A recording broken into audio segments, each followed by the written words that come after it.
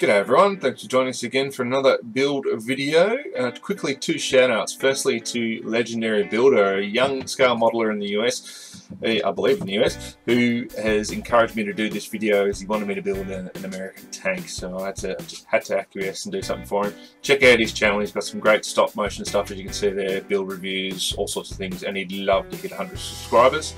Next thing is REGINALDESQ. Reginald does a lot of game reviews online on YouTube, and he was kind enough to supply me with some garage shots of the M41 from World of Tanks, so I could duplicate one of their paint schemes. Thanks very much for that, buddy. By all means, check out his channel. He's got some great video reviews on there. And yeah, I love looking at his stuff, so definitely give him a look. I'll put the links for both of those in the description below. So, what we're building today, you would have seen a few of these online, on YouTube especially. This is the Walker Bulldog M41. This is Tamiya 135 scale. It is an old kit, and you see I've done a review on it on my channel as well if you want to learn a bit more about it. But yeah, I thought, yeah, this is a good tank to do. Let's have a bit of fun. And so I went out and bought this one, and it's very cheap as well, so it's a lot of bang for your buck. Now what you're seeing here is I started off playing around with the different techniques, paint techniques and everything like that, and I started using the khaki colours from Tamiya, and they were just a bit too dark, so any pre-shading I'd done just disappeared, and I ended up mucking around with different shades of paint, as you'll see as we go, until I get one that we're happy with. Now I was just using a soldering iron there as well, just to warp the fenders a little bit, give me a bit of detail. I'm applying the paint a bit heavy as I'm just trying to find a shade that I like, and eventually you'll see what I do. I go from warm colours, go from cool colours, so mixing the green with a bit of white, and then finally get a warm colour with a bit of yellow, which is quite nice. I quite like it. But we'll go through the build. I'm basing the paint scheme on a World of Tanks paint scheme, so it's got like a winter camo for the M41, which Reginald sent me. So thanks again, mate. It was a perfect reference. I loved it, and even though mine's not exactly the same as that one, it was based on that, and just gave me a bit of leeway, a bit of playing around. But yeah, let's just keep watching. You'll see me mucking around with the paints, trying to just get a bit of contrast in the kit, but not doing anything in particular, just trying to find it and get to a point where I'm happy with it. And I did spend a bit of time mucking around with the khaki colours, and I sort of settle on almost an olive drab sort of colour later on, as you'll see. But yeah, we'll skip the build portion of this video. The build is really simplistic on these kits. There's a tiny bit of tidy up, as you would have seen in the beginning with a bit of puttying. I was moving some of the tools around so they're in the right position as in World of Tanks. Not as on the guide for the Tamiya kit itself, so I changed those around a bit. So I just need to fill those holes. A little bit of sanding. It's basic. It is such an easy kit to put together. It goes together beautifully.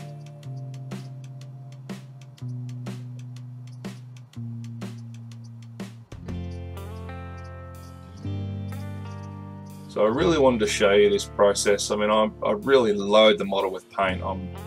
There's the green I end up settling with.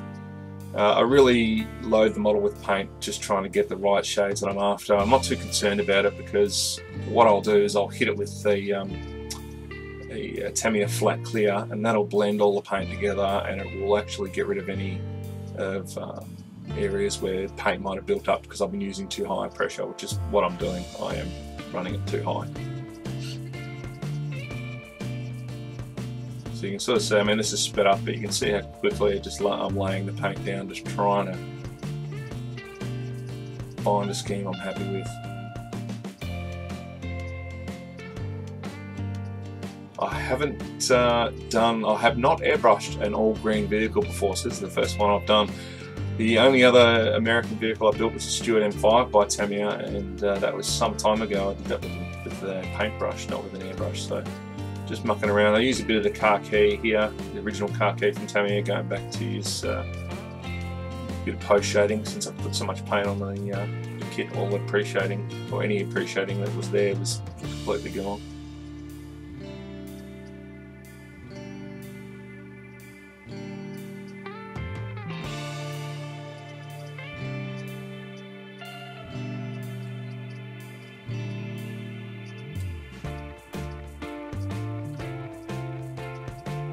Alright, so using the khaki colour again, I'll put some desert yellow into it as well, and just to lighten it up again, still keep it relatively warm instead of really fading it out, and I use this for highlights.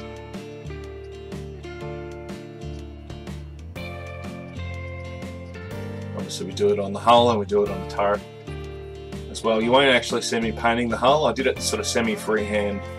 I used some painting mask, but a lot of it I did freehand, whereas on the turret I masked the whole thing off because there's just so many little lines on the reference from World of Tanks or Wargaming that I needed to really be a bit more careful. I use a hairspray technique, so it's actually the first time I can recall actually ever using it. Go to seal the paint in first with the Tamiya Tamiya lacquer, and sealed all the paintwork down so it was nice and safe, and then hit it with 2 big coats of hairspray, just a generic hairspray I got from the supermarket, nothing special. I think it was actually the cheapest one there, so just whatever they had. And once that dried, masked it off, and you'll see me removing the masks and then using the wetting technique to get the hairspray to activate underneath the white paint again, and you can just sort of remove it. It's a bit more random than what I'd like, but it was actually, still a bit of fun. So lower hull I masked, top of the hull, yeah, I did a tiny bit of masking, not much.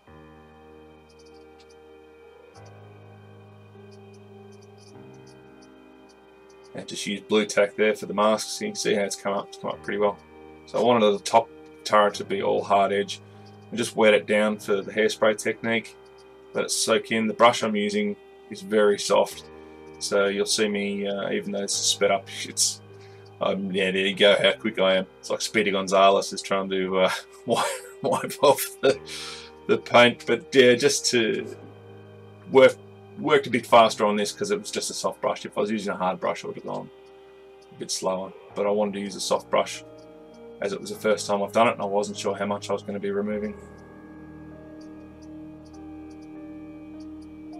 You can see there, just fading it out a little bit on the top. I'm not really trying to remove great chunks, just trying to get it looking nice.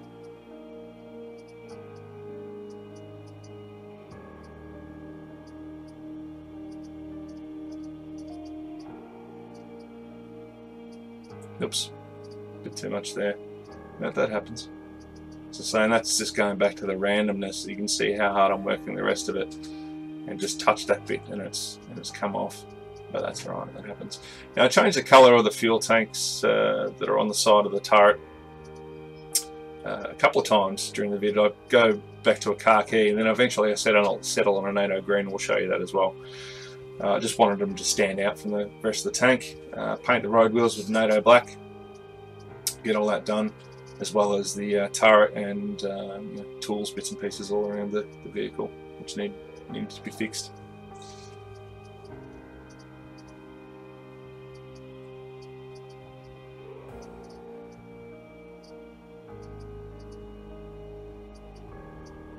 I really had so much fun on this kit. It was a lot more interesting than I thought it was going to be honest.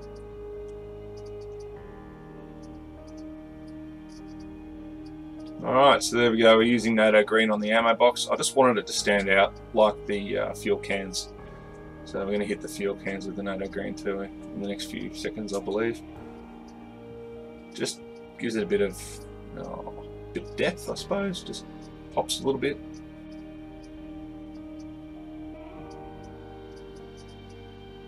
On with the maskings, I'll make sure I've removed any excess hairspray off parts that I might not have wiped it down on, just to make sure it doesn't interfere with any further paintwork later on. And it's easy enough to do, you just wet it and remove it. And obviously you don't remove it on the parts you've painted already because you'll remove the paint. But yeah, it's just so I could give it a clear lacquer and continue on with the weathering. The tracks, a lot of people dread the vinyl tracks. I have no problem with them whatsoever. I just use a bit of Bob Smith Industries super glue, put it on both portions of both ends of the track, clipped it together with a clothes peg, done. It's dry in about 10-15 minutes, and then I'll just clip off the locator tabs. Now you can do it the other way. You can squish them down with a heated screwdriver, but you don't really need to. The Bob Smith Industry stuff is really good, works really well. You can see I'm not really being all that delicate when I'm putting them on either. I've never had them pop off doing that. Top of the tank clicks on. It is such a nice fitting vehicle. Righty, so there we go. So we're just going to start with pin washers, typical Tamiya, forgive me everyone, typical Tamiya enamel wash black. You can make up your own if you don't want to spend the money to get something like this. If you've got a bit of black enamel paint laying around, you can just mix it up yourself. Just use a bit of thinner or mineral turpentine, and away you go. So that's what I used to do. The only reason why I use the Tamiya stuff is because it's consistent. I know I'm going to get the same shade every time, and it's just a bit more convenient instead of mixing it up each stage. Now, a lot of you will probably look at the filler caps on the back there and notice that one of the filler cap at the bottom, I don't do any oil streaks or anything like that. Well, it's not actually a fuel filling point. It's just an opening port to check the dipstick level for the rear transmission, if I'm correct. So I decided not to do any real heavy streaking on the back of that. The Chieftain's Hatch on YouTube does a walk around on the Walker Bulldog, and I'm pretty certain that's what he says when he points it out. But yeah, so I just decided to go a bit easy on that one because it's not like it's going to be used for fuel refilling. Some of you also may have noticed I've made a mistake with one of the tracks. I don't even notice it, and right up to the end I'm just plugging away, building away, don't even notice it. One of my mates pointed it out to me when I finally finished. I'm glad he did before I did the video, so thank you, Daniel. Just cleaning up the excess wash here. I went pretty heavy on the wheels, but we're not going to see most of that later. So the World of Tank vehicles, they tend to be fairly heavily chipped, so you get a lot of heavy chipping on them, but you don't get much dirt and grime built up on them on a lot of their models. So you might see a little bit of dust here and there, but that's about it. So they like to, the models like to weather the paint a fair bit, and I quite like the look of them.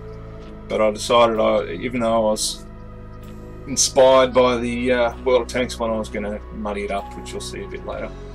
Now, filters, I thought I'd try something a bit different.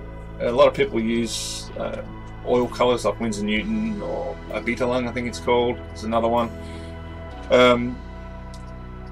For the colour modulation on the vehicles, for highlights, lowlights, etc. I thought I would try something different. This is just Humbrol paint. I basically put a bit of mineral terps down on the areas and then used a Humbrol paint as a filter, and it worked really well. The only thing I'd say where it doesn't really match up to the oil paints is just the amount of pigment. It seems that the oil paints have more pigment in them than the Humbrol stuff, so you do have to work it a little bit harder, put a bit more on. But I was really happy with the effect. I was really surprised that it came out so well. So if you don't want to spend a lot of money on oil paints and you've got a few enamels laying around and you want to give it a try, knock yourself out. As you can see there, just the effects that it achieved on the back. Now, similar thing too, I'm also using another Humbrol paint to sort of replicate a streaking grime effect, a little bit of weathering effect, and that worked flawlessly as well. So if you don't want to go and spend a lot of money on things like that as well, you can avoid it and still get a really good result.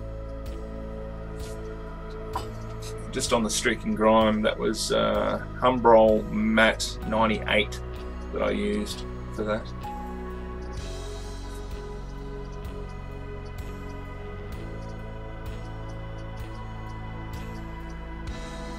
So just working the highlights now, your high areas and low areas of the vehicle, just to make it pop. I dirty up the turret a lot. I use that matte to Humbrol again, as well as a bit of black to just really make it look weathered and dirty up there, and try and add a little bit of a rust effect without the rust effect just being in your face. I just wanted it nice and subtle.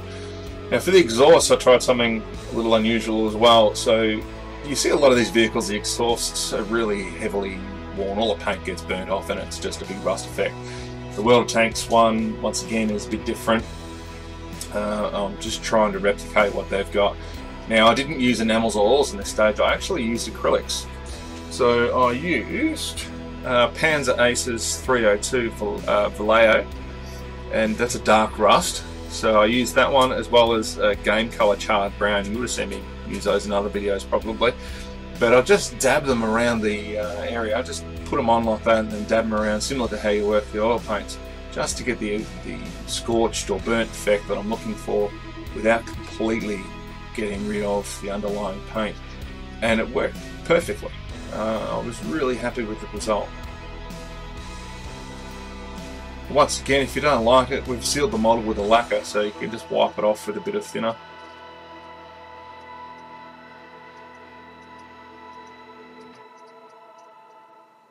Just a few highlights on the wheels. Most of this is going to be lost, but I thought, while we're here, I'll have a bit of fun.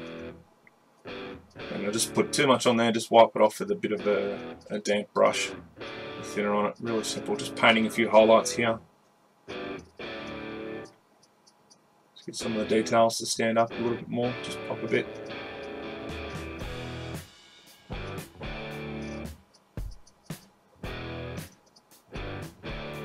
The bolt heads on the guard there.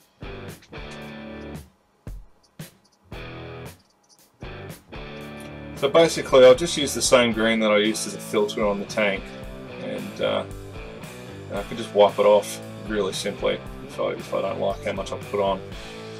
And do that on the raised areas for highlights, but then I'll go back and chip them later on as well.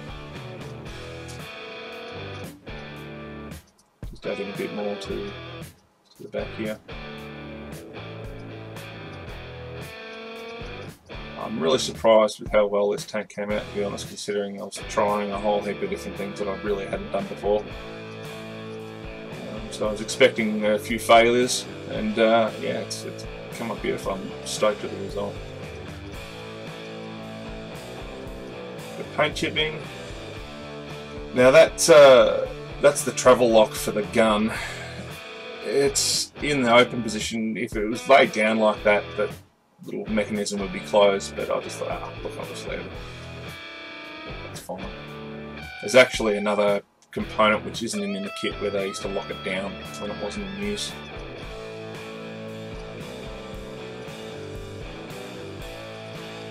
So this is just using the dark rust again, Vallejo dark rust, acrylic, and just laying it on the front here. I want to get the paint to look like it's been rubbed off by the tank hitting obstacles like trees, dirt, whatever, and just really wanted to have a subtle effect and not have it so in your face. So I sort of wanted it oxidized and not fresh, and I think that worked really well.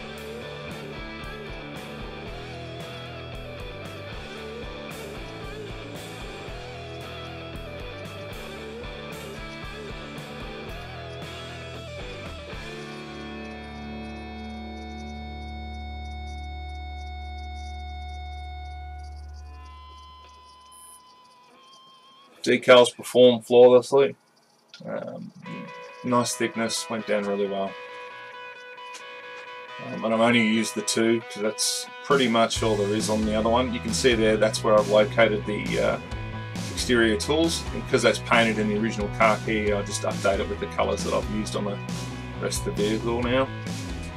Just start painting lighter shades on the areas and just to get it to stand out a bit.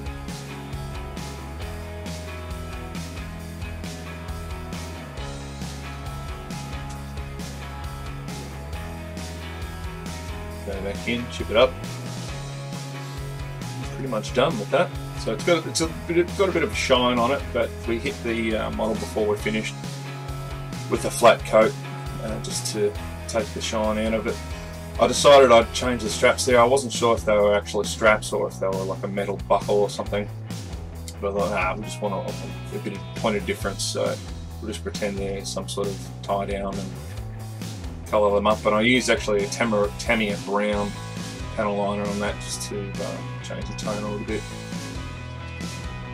Mud effects, really simple. All I used on this is mink pigments, excuse me, dry mud and Europe dust, and just applied them wet. So I basically just put a coat of thinner on the vehicle. I just use the acrylic thinner, which is the X20A Tamiya acrylic thinner for acrylic paint, and just dabbed it all on using that. Now it's fairly dark at the moment, but it changes colour as it dries. And just wiping it off on the track pads too, because I've got the rubber track pads. Now obviously I painted those NATO black before I put them on. But yeah, just rubbing the dirt off those.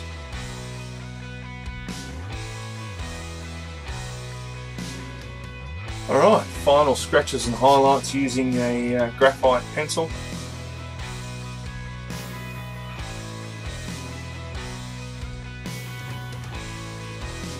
You can pretty much use whatever pencil you want. I find the 3B is a little bit softer, so it tends to work quite well. That's pretty much what it is here. You see the camera picks it up in some areas really easily, in other areas it just depends what angle you're on as to whether or not you're actually going to see it or not.